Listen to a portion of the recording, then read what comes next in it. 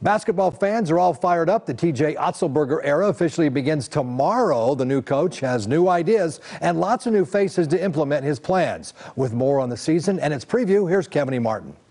Yeah, just fired up for the opportunity, man. Ready to play. The TJ Otzelberger era will officially get underway Tuesday night, and he can't wait to take the court at the Thomas & Mack against Purdue Fort Wayne. You know, to be the leader of such a storied program, think about all the guys that have played here, all the people that have been at games here, all the coaches that have come before. And so when I walk out tomorrow, that thought will definitely cross my mind at some point. Coach Otzelberger isn't the only one that's thrilled to get the season going. So are the players. I'm so excited. I think about it more and more. All these days of practices is leading up to this very moment where, you know, these games actually count now. All the good habits we've been practicing, now we're coming out to showcase for the first game.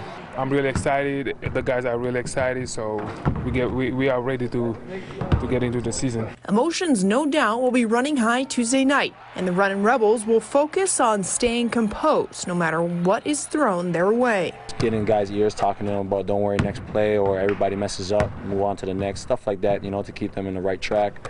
And vice versa, you know, I don't know all the answers, and these guys been playing here, they're, you know, 2 years, so I can listen to them as well. We know it's about us and what we can control, and so I think it's just kind of staying in that zone and that natural rhythm that we've had throughout practice, and now we just have to carry it over to the game. Kevin Martin, 8 Sports Now.